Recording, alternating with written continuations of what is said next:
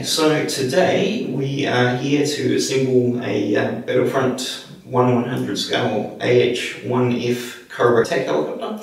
It comes in 4 sprues, so the first sprue is this one here, which will contain primarily your fuselage sections. The second sprue will hold most of the rest of your model, so it will have things like your landing skids and your weapon systems. The third sprue is a flight stand, and finally you'll have a sprue that will have your rotor system on it, so your main blades, your tail rotor and the rotor hub. So the first item to put together is the 2 fuselage halves, left and right.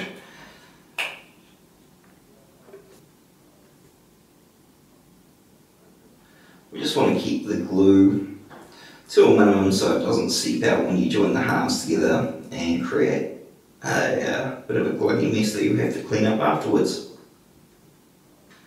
Get the other side of the fuselage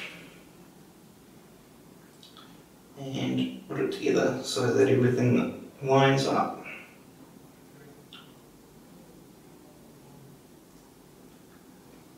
And as you'll see now, we have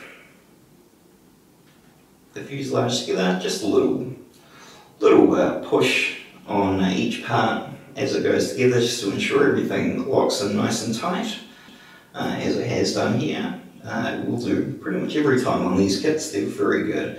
The next part to put on the kit in order to make it go together well is the top part of the canopy, which is this part here. And again, just a little bit of glue just on the internal runners here, just enough to make the part seat in, and it will lock tight at the end. Alright, so a little bit of glue in there. Then get this part so that the smallest section on the angles is to the bottom, like that. And then we put it in place. As you'll see, it just, well, as you have seen right there, it just drops right into place. And with that, we actually have the fuselage of the Cobra put together. It really is that simple. What I will do next is attach the 2 tail-mounted stabilizers, which are these 2 small parts here, and they fit at the back. They do have, if I hold that up to the camera, you'll see a slight curve over this section, and it will be flat along the bottom.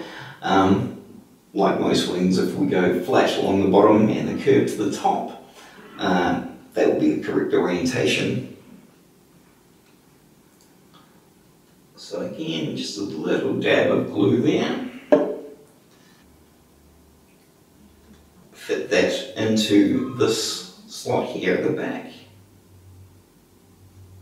like that.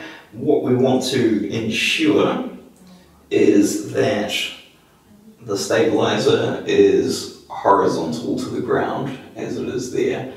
And I'll just attach the other stabilizer on.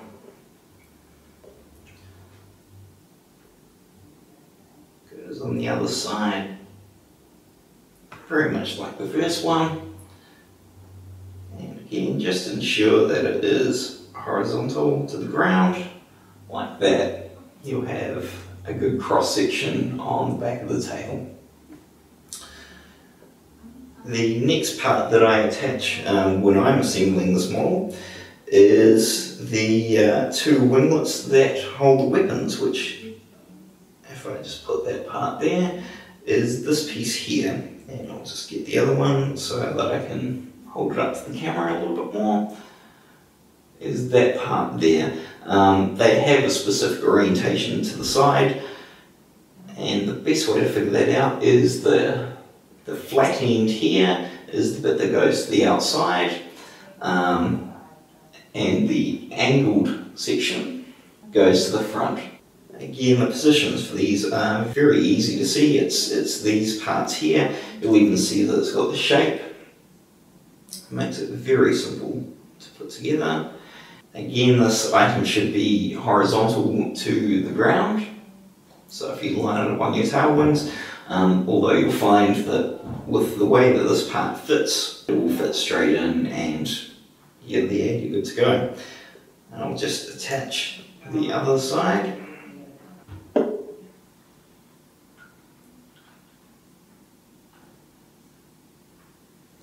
And with that, you'll see that we have most of the Cobra already put together.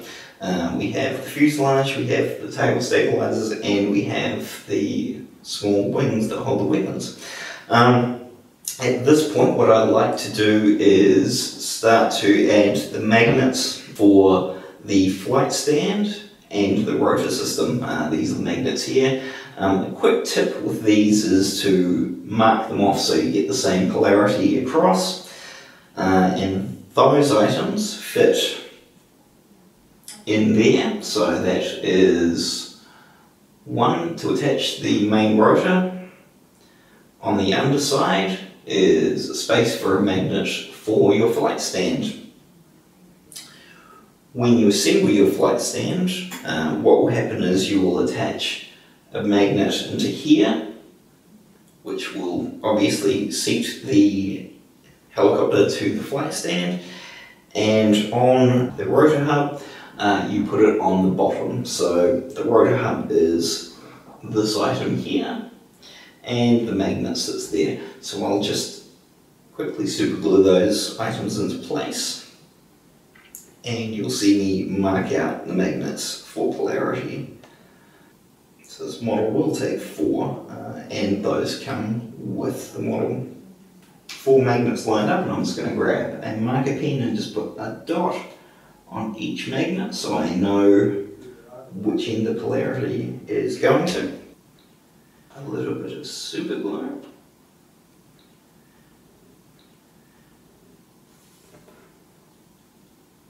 There, and put the first magnet into place. So you'll see that magnet seated in there. And the same thing on the underside.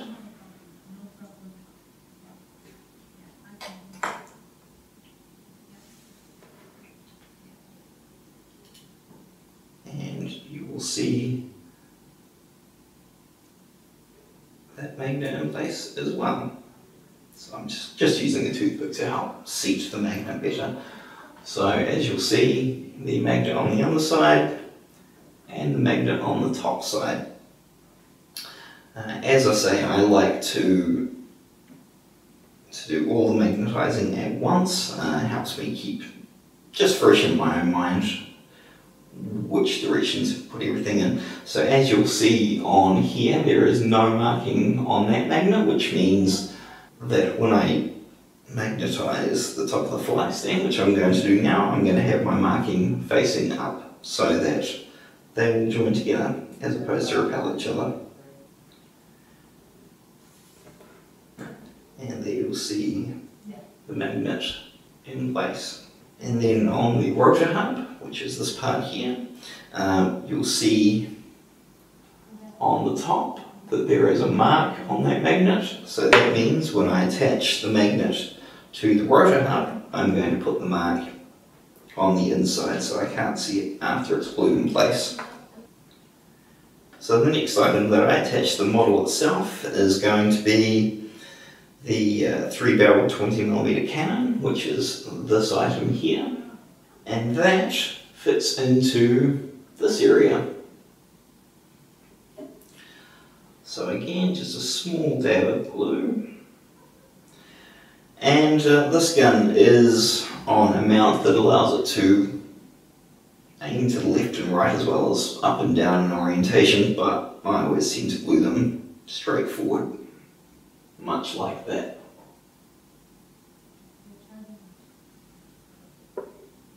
We'll come to the landing skids next, which are these items here. So that's one side and that's the other side. They clearly fit to one side or the other. You'll see that the legs that support the skid are curved, and that curve goes into the aircraft, so this one is the left-hand skid.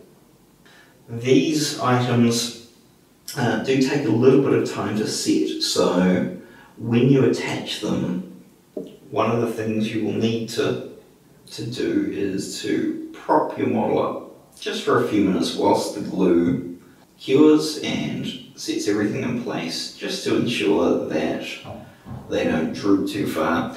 And you'll see here that what you want is for the skid at the bottom to actually end up so that it would sit flat. Excuse me for just one moment while I attach the other one.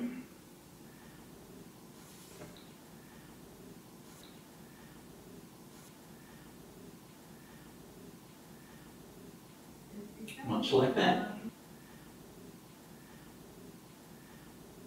So what I'm going to do now is just set the helicopter model itself aside and start to assemble the weapons.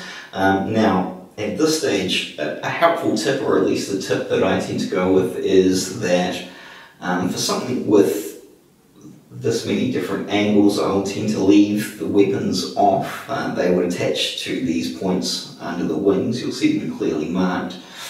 I tend to leave them off until after painting. It just makes getting into these little nooks and crannies a little bit easier.